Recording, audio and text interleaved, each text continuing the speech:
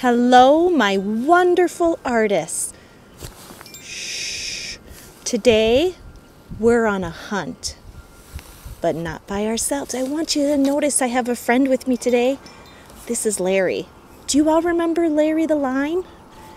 He's here to help us hunt, but we're not looking for animals. We're looking for architectural elements. So this week, our theme is architecture. You should have gotten a printout of architectural elements that you can look for in your own neighborhood. Take that sheet with an adult and look around your neighborhood for different kinds of architectural elements and even some shapes, like a triangle, a square, or a circle. Good luck on your hunt. I hope you find lots of architectural elements. You ready, Larry? Okay, let's go. If you did not receive a copy of the Architectural Scavenger Hunt, you can find a link to a downloadable PDF in the description below. Many artists throughout the history of art have painted, drawn, and designed buildings, cities, maps, and even floor plans. Architecture is the profession of designing buildings, open areas, communities, and other constructions. This could include town planning and even landscape architecture. Some of the elements you see on your architecture scavenger hunt today would be things planned and designed by an architect.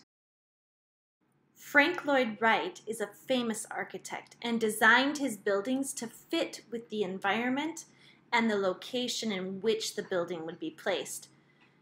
A great example of this is Falling Water House.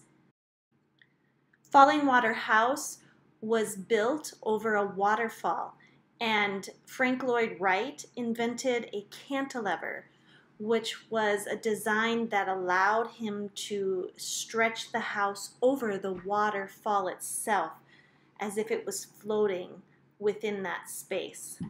If you're interested in learning more about Frank Lloyd Wright and seeing a closer look of his Falling Water House, watch the videos in the description below.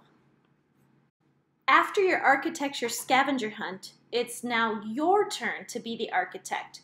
You have many options. You could sit outside your home and draw your house and all the trees and plants around it using your skills and observation. You could design your dream house and include everything you wish you had, especially during this quarantine. You could draw a floor plan for your current home, include all the furniture and all the rooms. You could also draw a floor plan for your dream home. It's up to you. Whatever you decide to do though, make sure you photograph it and upload it to Artsonia so I can see it as well. Have fun creating!